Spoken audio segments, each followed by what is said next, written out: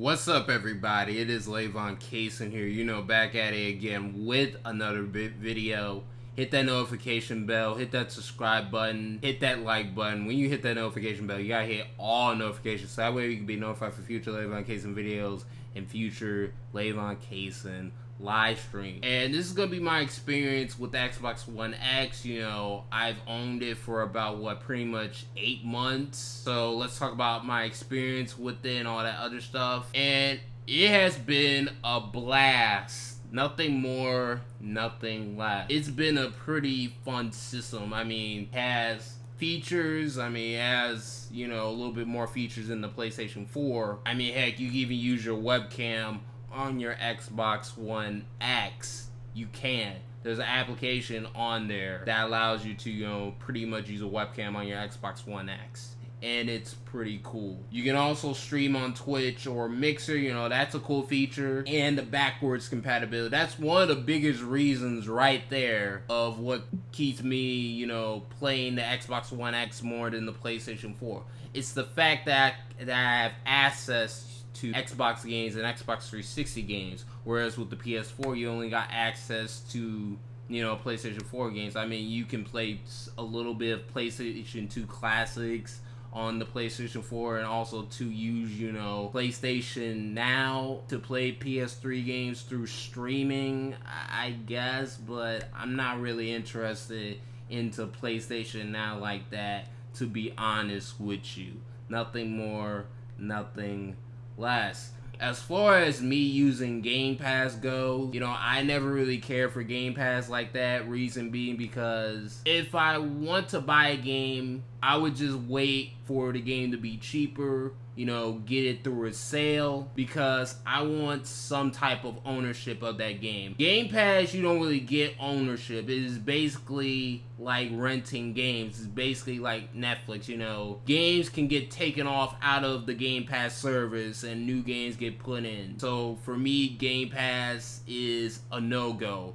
It works for people that, want a whole bunch of games to try out, but for me, it just doesn't work out, to be honest with you. It really does not work out. Now, as far as playing multi-plats on the Xbox One X, it's been pretty fun. It's been pretty great. I've been enjoying it. In fact, I was just, playing Crash Bandicoot Insane Trilogy on the Xbox One X, and it was fun. It was very, very fun. It looked a little bit better, just a little bit better, but overall, it's pretty much the same experience that you'll have with the PlayStation 4. The biggest problem with the Xbox is pretty much, when you think about it, the lack of exclusives. Because really, if you really think about it, Xbox, actually has pretty much kind of the best gaming system when it comes to features and, services, when you really think about it. You got backwards compatibility. You can stream on Twitch and Mixer. You do got Game Pass, which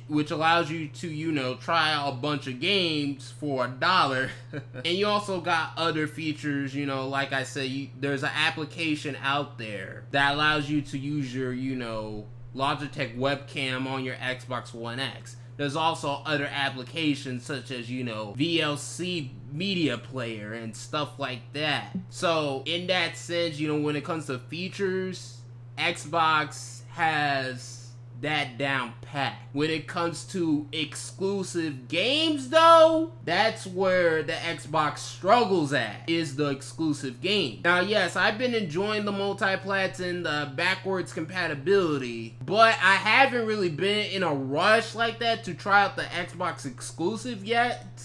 Exclusives I haven't really been, in a rush to. And a couple of the games look interesting, such as, Recore, Rise, Sunset Overdrive, but maybe Gears a little bit, maybe.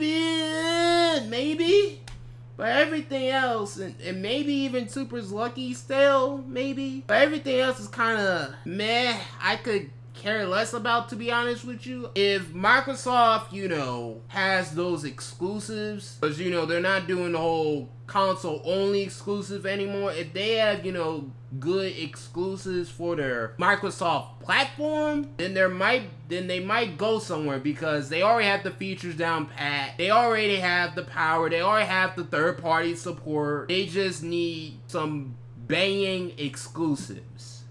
Nothing more, nothing less. So honestly, when you really think about it, is the Xbox One X the worst system of all time? Heck no. But as far as its exclusives concerned, it needs work. It really does need work. They need to, you know, have some more interesting exclusives besides Halo and Forza. They really do. Heck, maybe even bring back, you know, Banjo-Kazooie, or, you know, Conker's Bad Fur Day, a real Conker's Bad Fur Day sequel. Maybe bring those games back. That's just a suggestion, by the way, Microsoft. They're doing good in some aspects, but that exclusive aspect is killing them. But that's all I have to say with the Xbox One X. Is it the worst system? No. It's a very, very good system, but the main problem is the exclusive. That's all I have to say. Hit that notification bell, hit that like button, hit that subscribe button. When you hit that notification bell, you gotta hit all notifications, so that way you can be notified for future Lavon Cason videos and future Lavon Cason live streams. See you guys later, and peace.